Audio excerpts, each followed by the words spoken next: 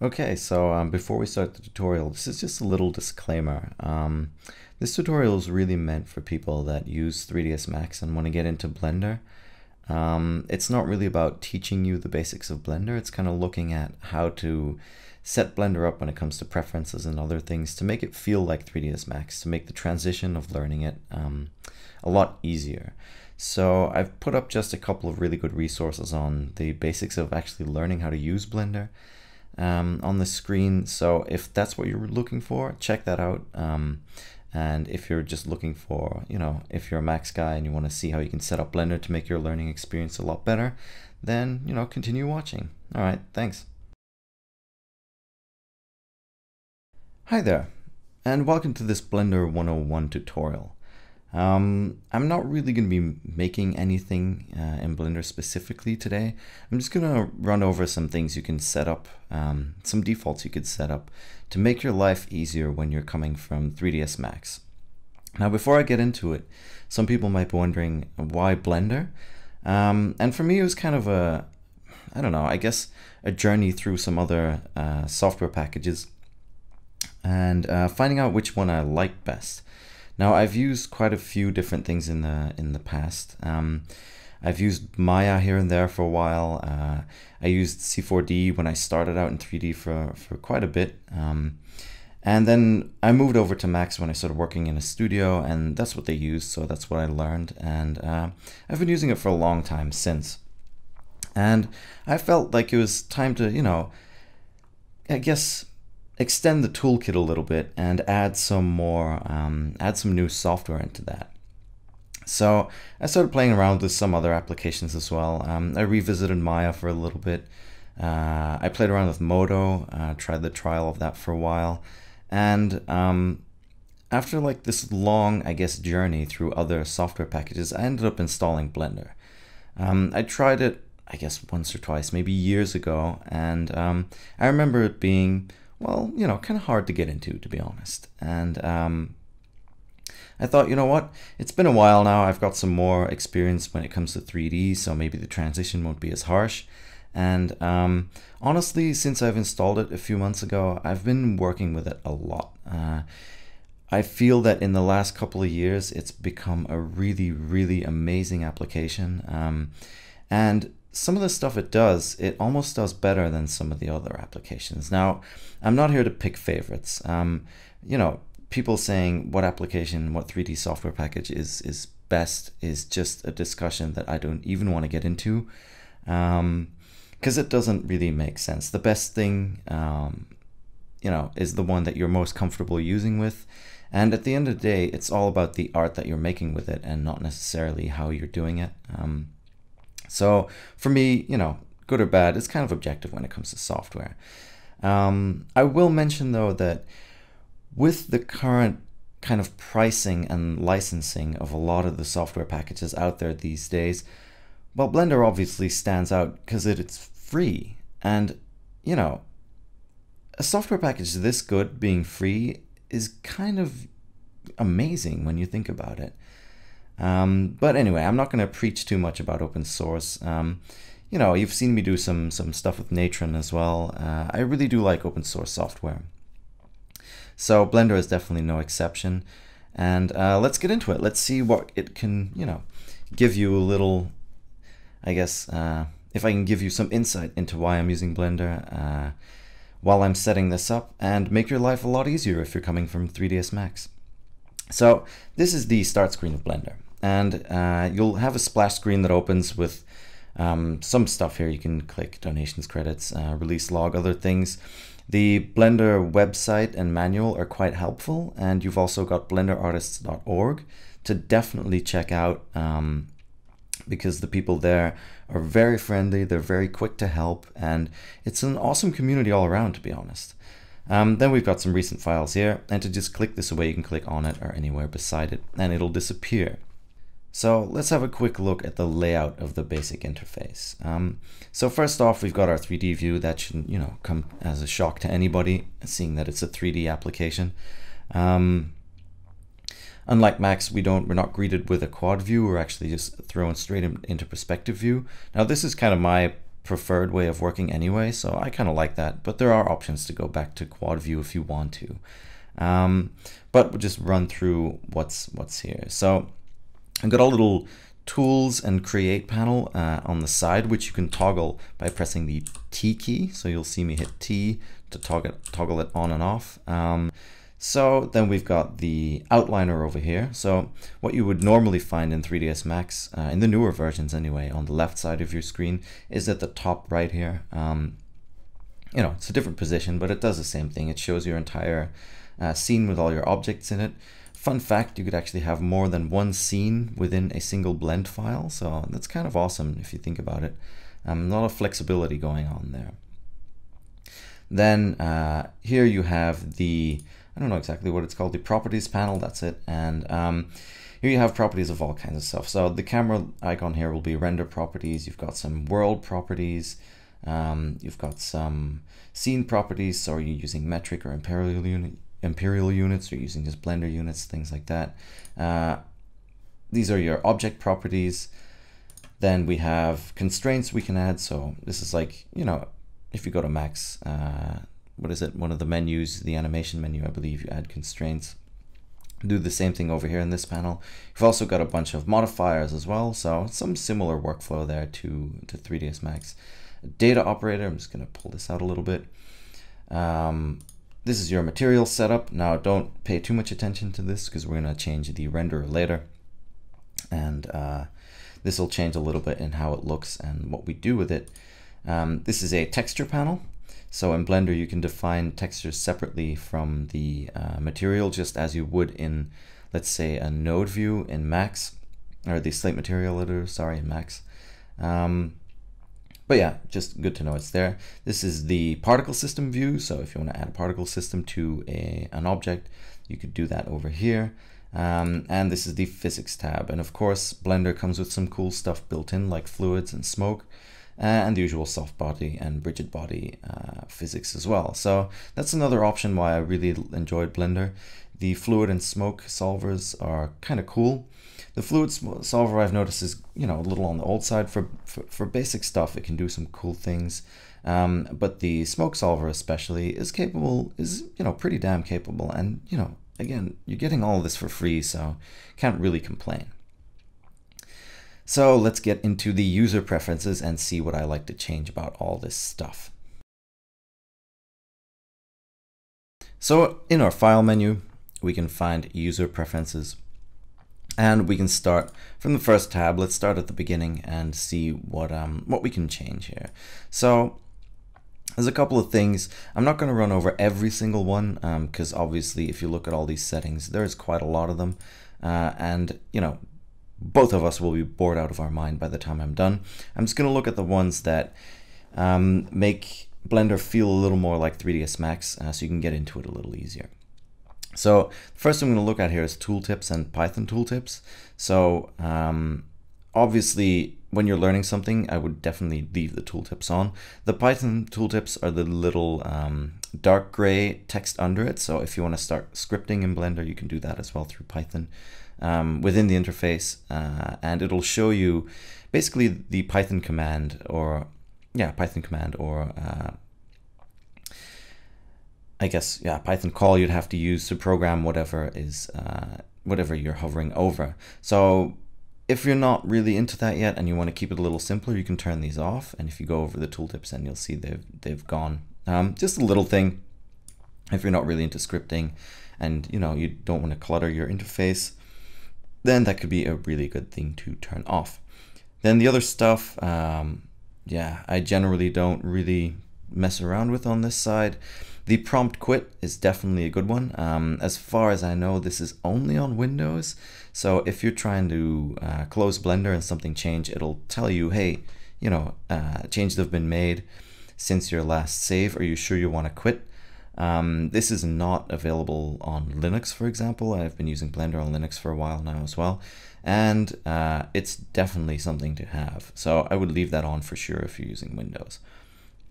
Then moving on, the zoom to mouse position and rotate around selection are definitely good things to turn on. So if we're going to zoom in here, you'll see that it mimics the behavior of the newest 3ds Max versions, where you would zoom in and out to where your cursor is located.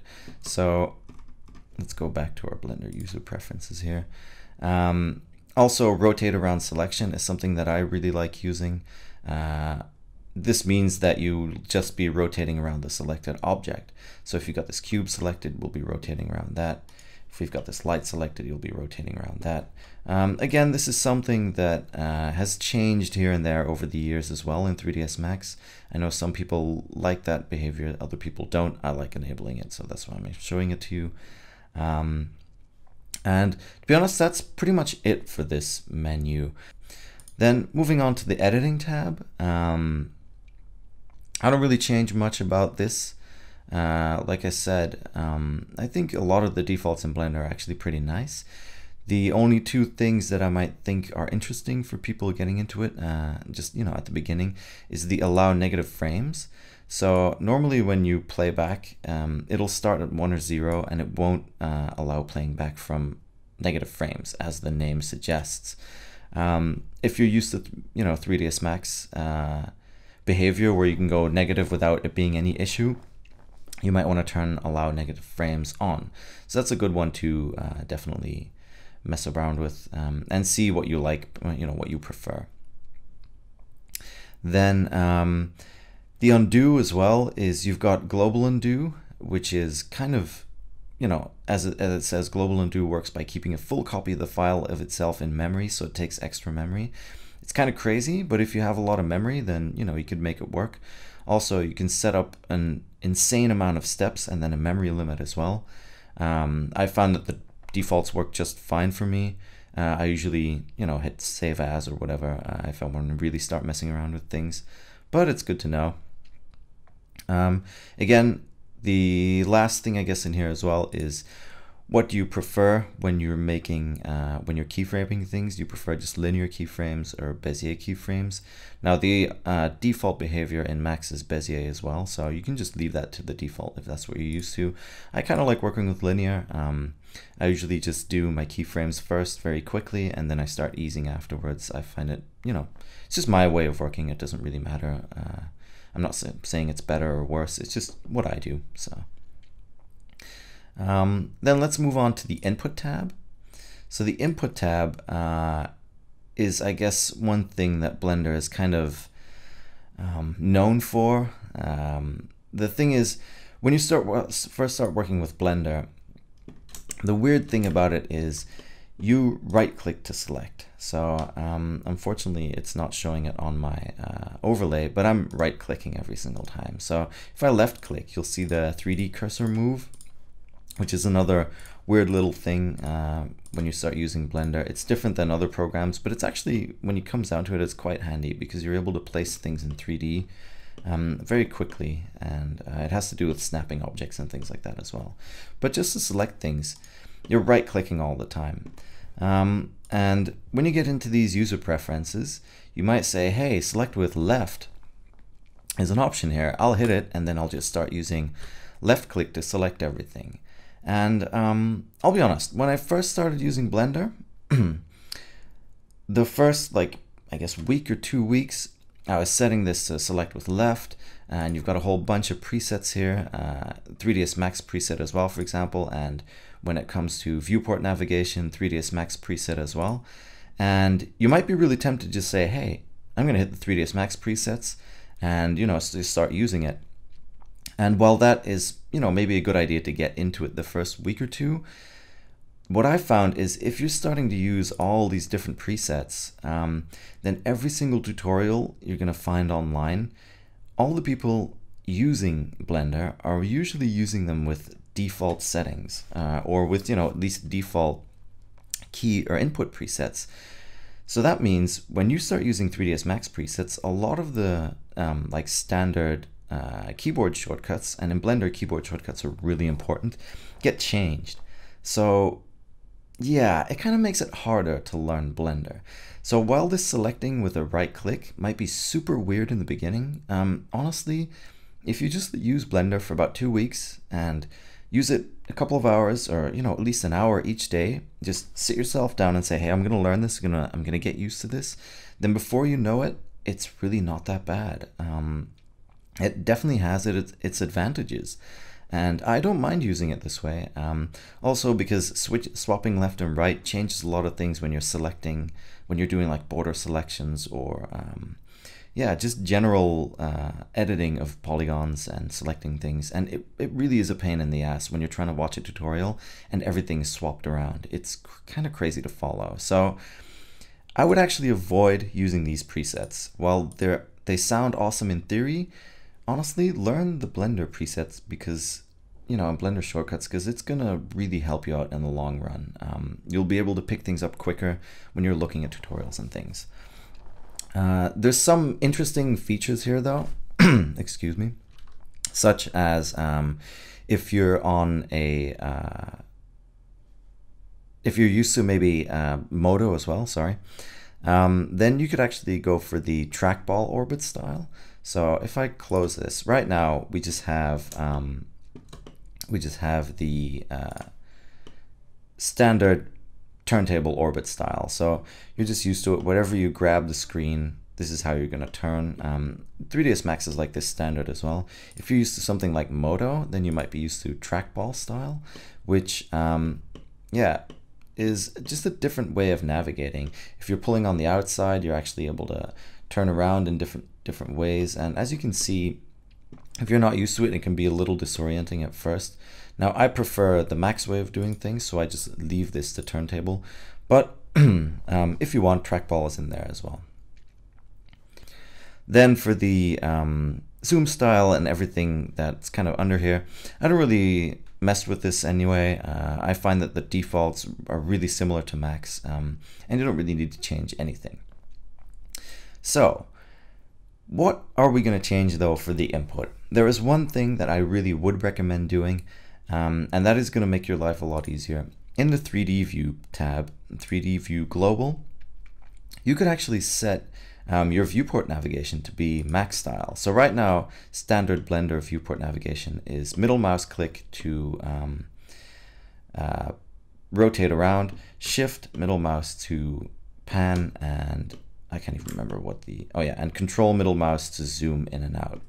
Now, I find this really hard to get into when you're learning new software. I find this to be kind of the biggest hurdle and annoyment, I guess, when I'm learning new software. And luckily, if you do change it to 3ds Max way of doing things, you're actually not messing with any of the keyboard shortcuts. So that's the one thing I definitely would recommend changing. So change it to the way Max works if that's what you're used to. So for rotate view, alt middle mouse, for move view, excuse me, just middle mouse, and zoom, control alt middle mouse.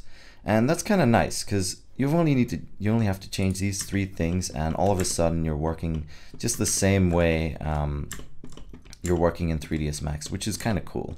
So I would definitely recommend looking into that as well. So let's go back to the user preferences, and honestly that's about it. Add-ons. Blender comes with a lot of, yeah, they're called add-ons. You can think of them as like plugins or extra little scripts as you would in Max. Ships with a bunch of them on default, but a lot of them aren't enabled. Usually they're kind of, I guess very case specific, and they're not really that important to the basic use of Blender, but there's a lot of cool extra stuff in here. I suggest taking your time and having a look at them. Just off the top of my head, IVGen is a cool one. Everybody knows the IV generator for 3ds Max. This simulates that kind of IV generator type thing in Blender. This one called Sapling is a basic tree generator in Blender, so that's pretty cool as well if you want to get into making trees. Blender is another tool able to do so. Then let's have a look. There's a lot of stuff in here. Different formats, so the AutoCAD DXF format, for example, if you're used to importing that a lot, you can turn this on and then make it work. Like I said, there's a whole lot of stuff in here that that isn't enabled by default. The Make Human one, for example, there's this open source application called Make Human, which is great for very basic skinned human meshes. So, you know, if you want to mess around with that kind of stuff, if you want to import their files, you can just enable this. And all it is just literally clicking this and then it's enabled. Another cool one is the Nuke animation format. So .chan files, if you're bringing like camera data from Nuke into Blender, you definitely want to put that, turn that on. It's a good format to work with as well. B surfaces is also a really cool way of modeling. You can definitely turn that on. There's some extra loop tools in here, which emulate, I guess, some of the graphite modeling tools stuff, but very basic from 3ds Max as well. You've got a cell fracture, which is just a fracturing plugin. It's very basic, but it works well. So if you're doing VFX and you want to try Blender out for that, you could use that as well. There's another one here called Node Wrangler. I would definitely enable that as you're getting into, I guess, shading and things like that, and using nodes in Blender. Excuse me. It's one of the better little plugins in there. It's really, really awesome. We'll get into that. I'll get into that when I start doing things on cycles and basic how to use cycles, things like that, and using nodes. One I would definitely recommend switching on is the Auto Tile Size plugin, or add-on, sorry. Basically what this does, it says estimate and set the tile size that will render the fastest.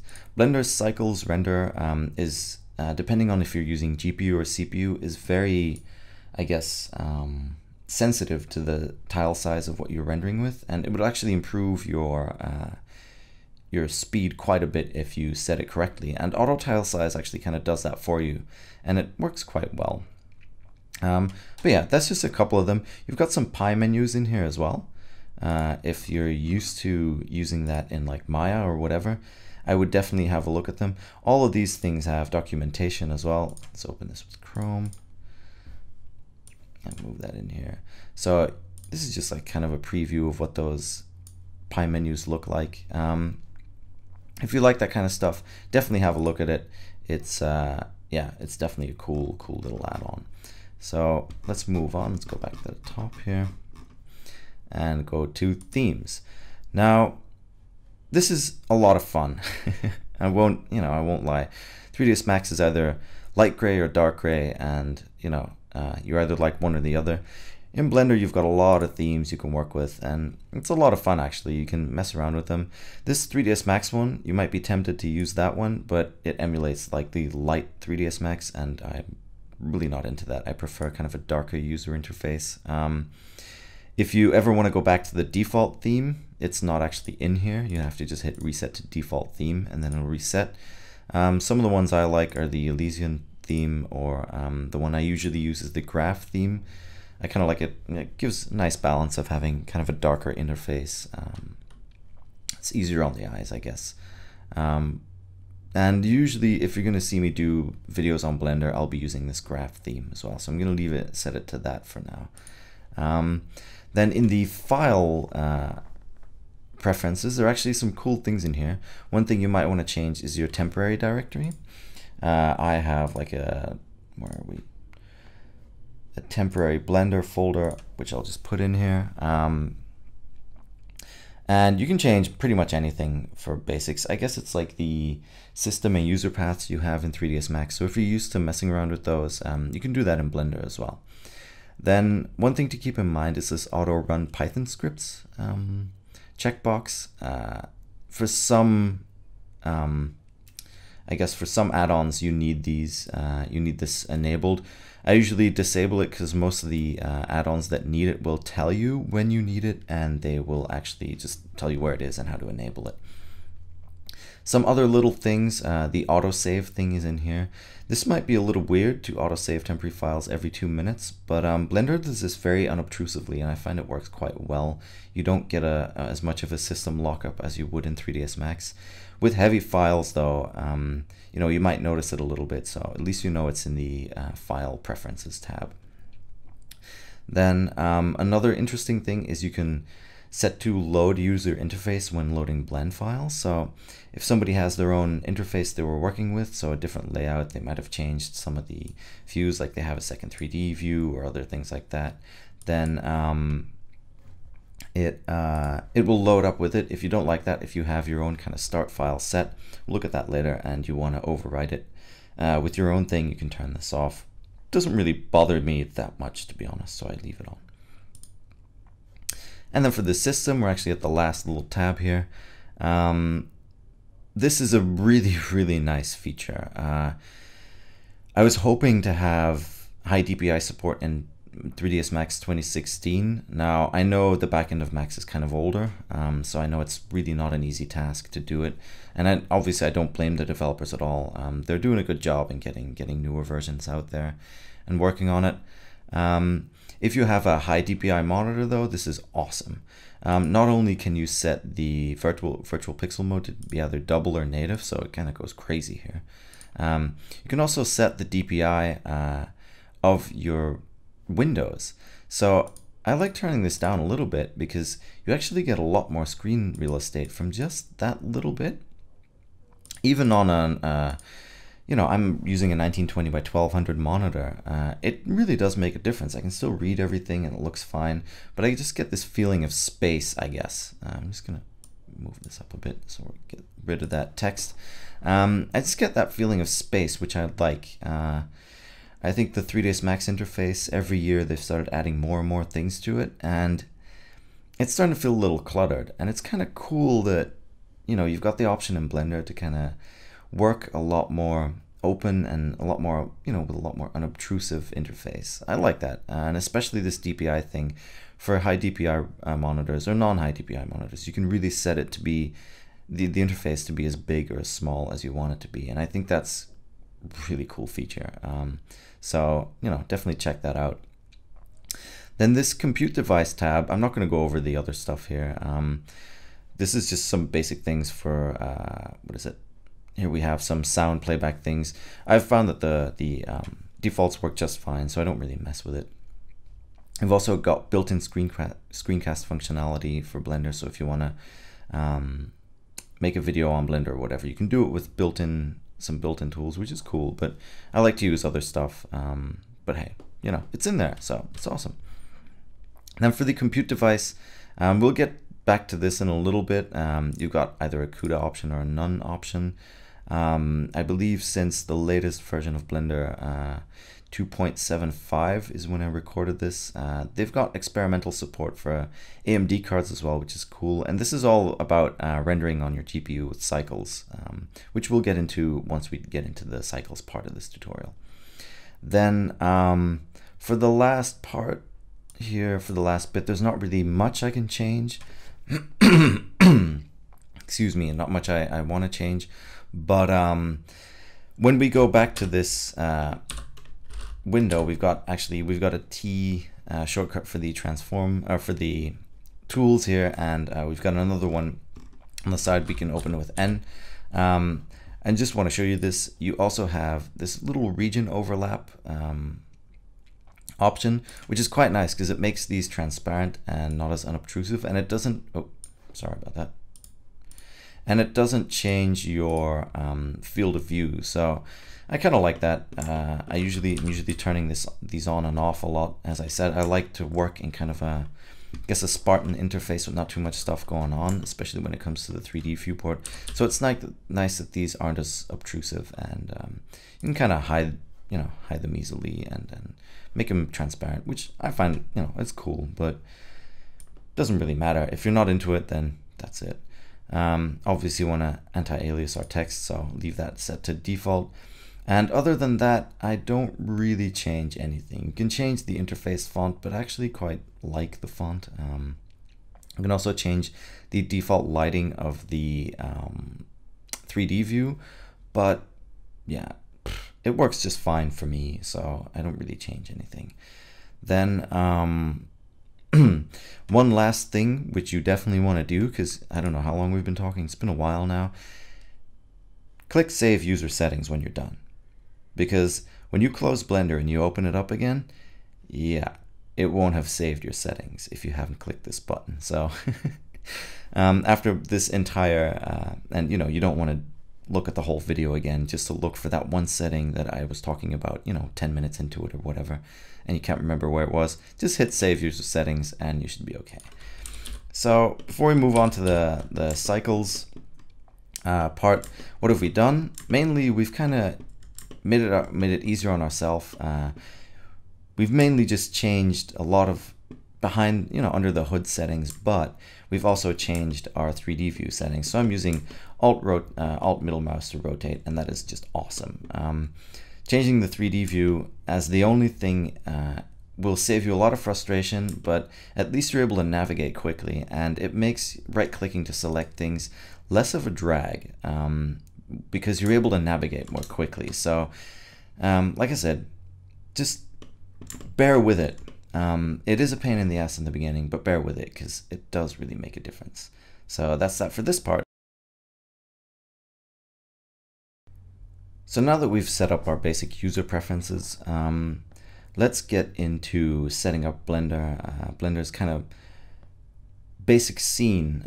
You could compare it to the max start file. It works a very similar way. It's just Blender saves that internally, and yeah, it just uses the defaults you set in your scene. Every time it opens up Blender, it'll default to that scene, and you can just start working in your, I guess, preferred startup scene. So I'm starting from a default scene here in Blender, and well, we want to start using the cycles renderer. The Blender render is, if you look up here, the Blender render is has been around for a long time, and the Blender developers are really focusing on the cycles render, seeing that it's a new render, and it's a path tracer just like V-Ray or Corona, or most of the render engines out there, and it's actually very capable. It can render both on CPU and GPU, and you can switch pretty easily, and you don't really need to change anything about your materials and other things. So it's a cool way of working, and definitely to set it up, of course, when you want to start using it, you actually have to change it to cycles render. So if I go back to Blender render and you keep an eye on the right side of the screen here, if you look at cycles render, when I enable it, some of the stuff changes here, and that's exactly what we're going to look at to start with. Before we do though, we've set this to cycles, but I kind of want my viewport to emulate the 3ds Max viewport as well. And what do I mean by that? Well, first of all, this transform tab here, I'm going to turn that off because I don't really, once you start getting used to opening it up by hitting T, then you can hide it by default because you don't really need it that much. Yes, the create tools are in there, but if you know the shortcut for the create tools, then you're not really using it all that much in the beginning. So what I'm going to do, I'm going to open the menu on the other side here by hitting N. So the N key again opens and closes that. And what I'm going to do is actually change the lens in the view here. So what you can do is change your viewport's lens to something that resembles 3ds Max a little bit. I like using 70 millimeters. Some people might find that too much of a zoomed in lens or a tailor lens. But I kind of like it because it gives a bit more of a flatter view. If you go back to the basic 35 millimeter lens from Blender, I find that it gives kind of an exaggerated perspective to be working in your viewport, so, or 3D view, sorry, rather, in Blender. So I set it to 70 because I like it that way. Also, the standard way of doing things in Blender is, I think it's set up something like this. If you look at your y-axis, I kind of like emulating 3ds Max again by moving my y-axis over to this side and having the front of my scene coming in from here. This part of the cube actually being the front. Again, the same as it is in 3ds Max. So let's have a look at what else we can change here. If we close the N menu, I don't necessarily need a camera and a light set up by default. So again, I'm going to right click this, delete it, and hit enter to delete it. Hit delete or X and enter to delete it. Same with the cube. I don't really need anything in my scene to begin with. So delete, yes, and there we are. So this is starting to look a little bit more like what you would see in 3ds Max when you start up. One important thing to mention though is that by default Blender's units are actually set to just Blender units, so they're internal units. But what I like to do is actually set them to metric, and you know, the default rotation as well for, well, the default values for rotation, I just leave them in degrees because I prefer working with degrees as well. So definitely setting these to metric is a good idea. Now the only thing that is different is you'll see up here that the metric units in Blender are actually set to meters. So if you're used to working with centimeters in 3ds Max, you actually have to divide everything when you're typing in units. And now in the beginning, this might kind of seem like a pain in the ass, but honestly, you get used to it, so it's not that bad. The only thing I do change though is if we go back to display here, you can actually change the grid as well. Only thing is, these this grid scale is set to 1, so that means every single grid, yeah, I guess division here is 1 meter. So that means if we have 16 lines here, so that's 8 meters from the origin, again 8 meters here, and I find that to be a little big, especially when I'm working with basic things, or I just want to model one single object, sorry.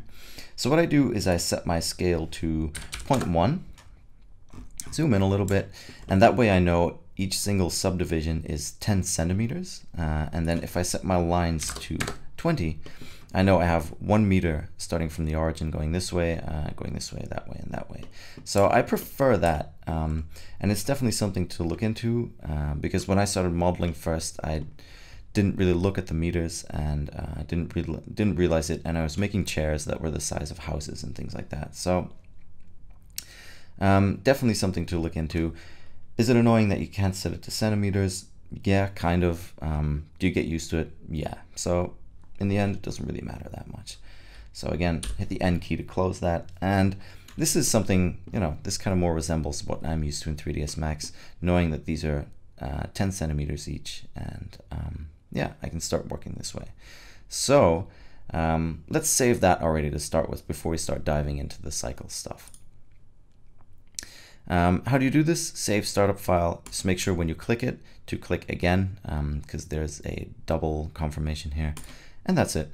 So if I close Blender to start with, yep, and I open it again, you'll see that my window is maximized as I had it before. My grid is set up the way I want. The front of the, you know, I guess same way 3ds Max is set up. If you look at the front of the scene is pointing this way, and yeah, it's very similar now, so you can start working away without too much trouble. Also notice that the cycles render, as we had enabled it, is enabled as well. So let's get into setting basic cycle settings in the next part. So for the next part of this tutorial, where I'm just going to be talking about some default cycle settings, I've actually prepared this little scene just so I can show you what the default settings are and why I'm setting these up the way I am. It's just, you know, four objects with each different material, one kind of plasticky, one kind of colored glassy, a chrome metalish one, and an emission shader. Just to give you an idea of some of the settings, and we can see it happening in real time. Now, before I get into that, when you go to viewport shading down here, you can just set your 3D view to be rendered, and then it will actually just start using cycles immediately. And you can see a final version of your render. Now, if you want to start rendering, once you're done, and let's say you hit render up here, which is to render a still, so you've got either render, animation, or audio. So this is for rendering a still, for rendering animation, and for rendering the audio only. If you hit render, what's going to happen is your 3D viewport is going to disappear, and the render will be there instead. Now I kind of like having the render in a separate window, just like in 3ds Max. So I'm just going to hit escape here and go back. And the way to do that is in display, you can go to new window, and if I hit render again now, you'll see it'll show up in a new window. Now one thing to keep in mind, and that's what this little lock is for on the side, is if your viewport is kind of trying to path trace everything that's going on in here and you hit render while it's doing that, as you can see, it'll keep doing it. So it'll start fighting the renderer for resources. And obviously you want to get, you want to make sure that you don't have stuff like that happening in the background. So what you can do is just hit this lock button. Now if I move this again and hit render quickly, you'll see it just locks the entire thing, and it'll only start rendering again once the render here is done.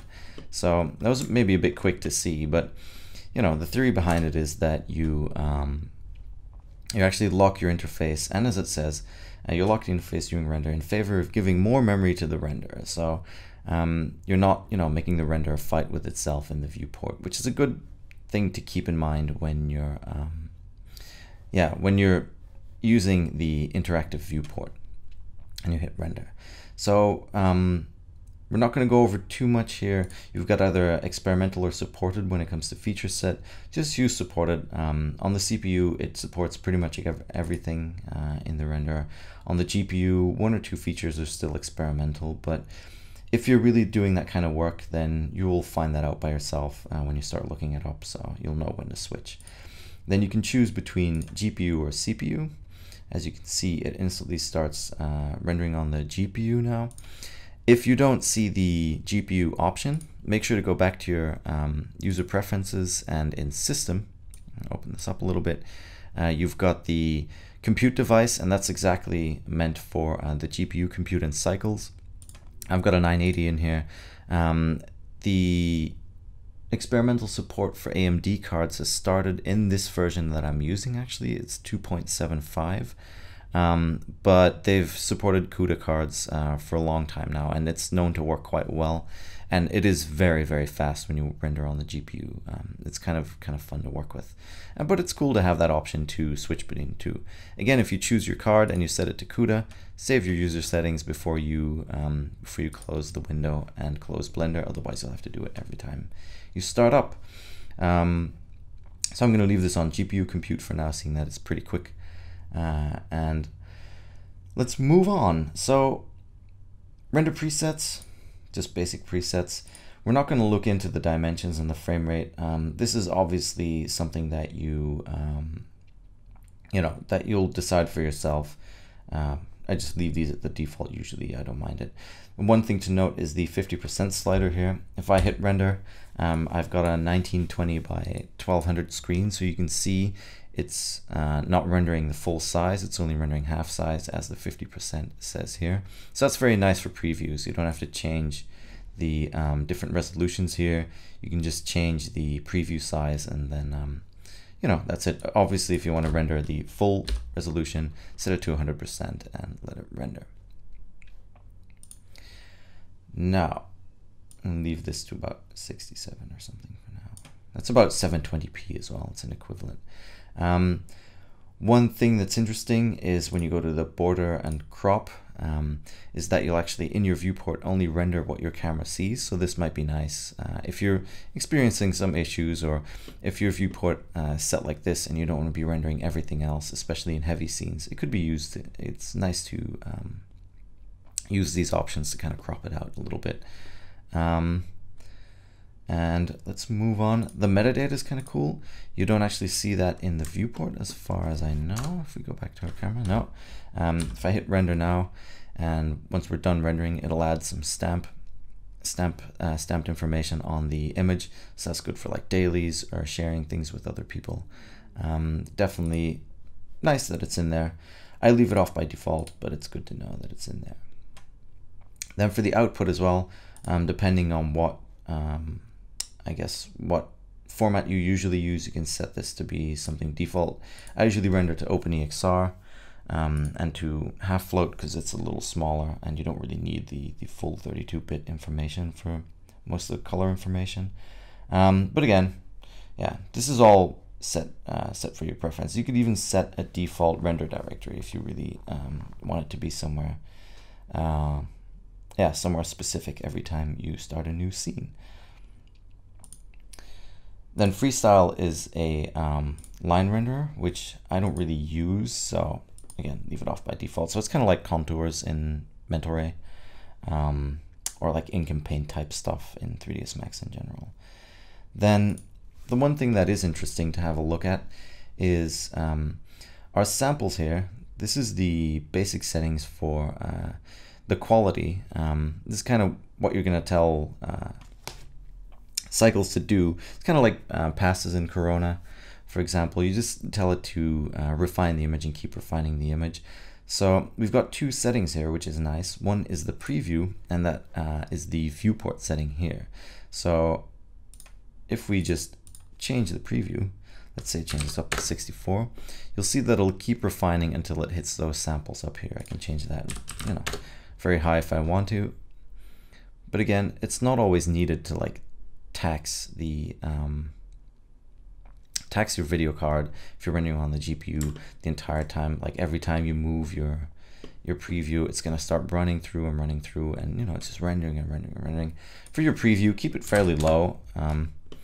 You know, I find it to be like 10 or 16 or 32 samples is usually more than enough to get an idea of what the final scene looks like. Again, render is for your final render, so if you crank that up and render it, then you'll see that it'll keep sampling until it hits that ceiling. And we don't really need the full render here. It's just to show you that there's a difference between the two. So it's nice you can keep those separated and don't always have to change the render setting again and again when you're working with the preview. Another really interesting thing is the seed values. So Corona has this disabled by default as well. V-Ray doesn't, I believe, although don't quote me on that, I'm not 100% sure. This is very interesting to turn on by default, especially if you're doing animations. So you get a different noise pattern for every frame rendered. Now, if you leave this off, it can reduce some of the noise in animations, but you get some like weird patterns in your images sometimes. I like using noise reduction software afterwards. So again, this seed value, if you have a different noise pattern at every frame, especially for animations, is a really good idea to turn on if you have a very heavy post-production workflow.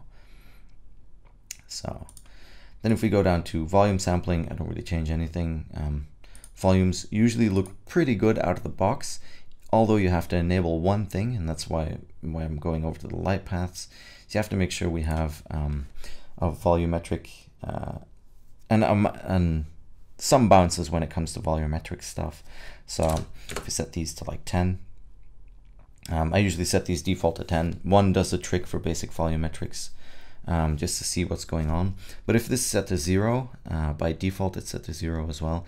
Then let's say you're rendering smoke in Cycles, you're going to get just black smoke. Nothing's going to happen with it. It's going to look really weird, and that's because the global illumination isn't bouncing around in it, which gives it the kind of normal smoke look with some volume to it. So I like to set that to 10 so I don't have to worry about it and change it every single time I start using volumetrics.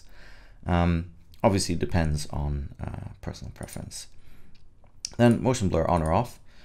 This is very no bullshit, I guess. Shutter speed and motion blur. Yeah, I like it to leave it on and then turn it off when I notice that like heavier scenes are having a hard time with it. But generally, if you have a simple scene, I like to leave motion blur on because it looks a lot better when it's rendered rather than doing it afterwards. Then we come to the film tab. This is where you can set your filter type, which Gaussian by default works fine for me. You can change your exposure, but I like to keep it set to 1. Yeah, you can do that afterwards if you're rendering EXRs anyway. And it's generally a better idea to get your lighting right than to keep messing with your exposure. But again, that's everybody's own workflow. So depending on what you like, this is where you can change it. One thing to note though, is if you hit the transparent button, you will actually get an alpha channel for everything that is kind of a background, I guess. So this is a very, very important little checkbox. Kind of flabbergasts me that it's not enabled by default. It would seem kind of a smarter thing to do, especially if you're rendering different layers and things. It's nice to have that alpha channel. So definitely leave this on for default, and yeah, it's always a good idea. Performance, this is where I come back to something.